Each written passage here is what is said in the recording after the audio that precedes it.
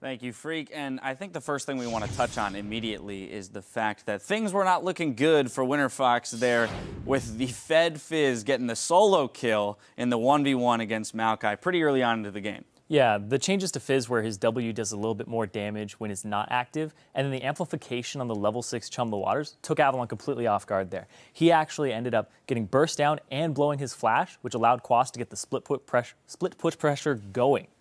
Yeah, not easy to say. No. But of course, yeah, he took that CS lead to an astronomical level. Yeah. Now, the saving grace, though, on the side of Winterfox, of course, rested with Altec, just absolutely decimating Keith when it came to those CS numbers. We saw about 30 CS in 10 minutes into the game, but by the time 24 minutes rolled around, an entire 100, a century's worth of CS had fallen in the favor of Altec. And that seemed to have been a big factor in those late-game team fights. Yeah, even though Quas was up about 80 CS at the same time and killing Avalon in lane, the fact that Altec had that much CS over Keith was really big because he's a consistent damage source. And then you look at Fizz, he's not the same type of AP burst assassin anymore. He's a bruiser that needs time to tick you down and chunk you down over time. So the big problem there was that they were going on Phoenix on Winterfox's side, just blowing up the back line. Whereas Quas gets in, he's like, I'm tickling Altec, who's already got a Bloodthirster, who's sustaining through my damage output. Right. And given those CS discrepancies, right, because that really just sets the tone for the entire game being played out, what was interesting was the fact that Team Liquid did seem to have cured a lot of their communication problems. In that, in the early game, they were able to secure 3 turrets within 15 minutes. I mean, that is an extraordinary feat just to have that pushing. And for those of you that watched the feature that Team Liquid had put out, their coach specifically stated that one of the roles of having Keith on the team, or one of the benefits of having Keith on the team, was the fact that he just pushed and followed calls, and was this consistent damage output. With Piglet, they were more concerned with funneling the farm onto him, and they weren't able to just kind of make these rotations and play the game in a more team-oriented fashion. Yeah, Keith does need a little bit more farm, though.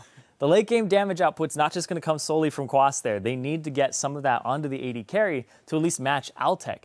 Keith, though, it wasn't just the team not funneling into him. That was what it was late game. But the fact that he had made that discrepancy so early on was a huge problem. But Keith does fit their style a little better because then it allows Quas to continue farming, to continue split pushing. They seem more on the same page. And there's a bunch of team fights in that game where you can see Liquid actually have across-the-map strategy where it's like Quas is split pushing. So we're going to have these 4 people back up at the same time. We're not going to fight this. Lots of things going really well for Team Liquid that game. But Winterfox knew what they had to do, and even despite being down, going for the back line and keeping Altec, which we had our eyes on him, want to be like, can Altec carry a game? And we saw that today. Yeah, absolutely. I do want to jump into our first replay. It's about 19 minutes into the game. We're going to pull that up here. The big thing about this, though, is actually as a team fight that falls in the favor of Team Liquid. And it's kind of an example of exactly what you said, where Winterfox knows what they need to do. They know they need to get to the back line. I feel they were a little overzealous in this scenario, and we watch Helios end up a little too deep. Well, the big thing here for me is you're going to see some chompers come out right across here from Keith that are perfect zoning chompers that put Helios in a position where he just gets picked off, but Pobelter wraps around perfectly from the top to make the kill happen. He does secure 1 kill. Let's roll that clip out for you guys. And you're going to see he goes really deep into here onto Phoenix, and then the chompers come out to zone off the backline. Avalon can't go through here. Pobelter has to wait for them and walk around. Then they re-engage, and now Pobelter can go to the backline. Quas can continue to be this huge beast that just zones everybody else out.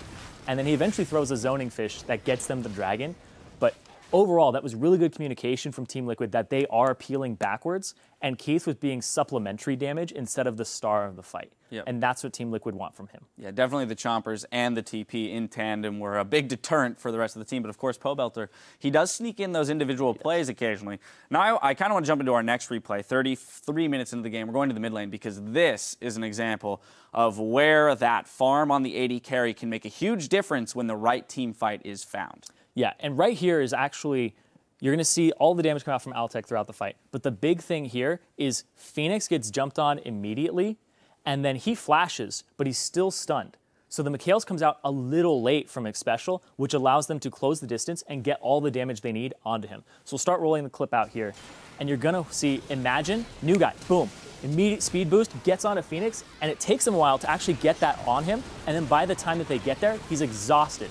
He's getting locked up, and they blow up Phoenix. He is the main target. The control mage burns down from the ignite, and then the fight is all Altec. Nobody can reach him. Quas's damage output to him is very minuscule, and then they lock him up because Keith is just not the same threat that Altec is to a front line. Yep, you saw both AD carries basically free. I love this. This is the great ending clip here. Keith does snipe the kill, and then again, to his credit, when they push into the base, managed to get another solo kill by himself. So, you know, credit where credit is due. Yeah. Keith played rather fabulously. He does need to pick up his early game mechanics simply in his CSing, right? Yeah. Put himself in the position that he can lay down the consistent damage they need. I absolutely love the fact that he has a presence of mind to wrap around and know that you don't expect the rocket to come from that angle. He knows it's not warded up. He knows he can get that. And then to be able to defend in that manner against two gap closers from the Maokai and also the Vi, being able to do that is a really big thing because he's not a risk-taking AD carry.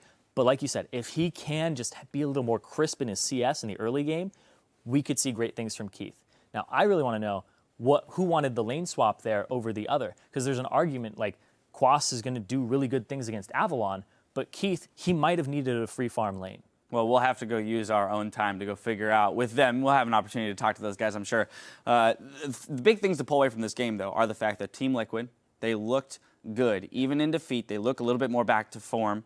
Winterfox, of course, they look great. Yeah. Imagine coming in, playing strong. I love the fact that he has the confidence to make flash plays like that. So either way, great victory for them, putting them in a great position, as Freak mentioned, solidly into their third place spot. Now, don't go anywhere because we'll be right back with more league action, continuing with Team 8 versus Gravity. You're watching the NALCS.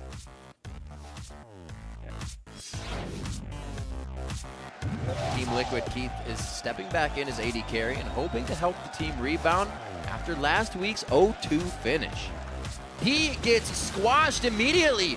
Quas is going to be coming in on this one. He's the level 12, not even needed for that. Okay. 걸렸어. 피즈. 아, 나 피즈 못 갔어. 렉사이.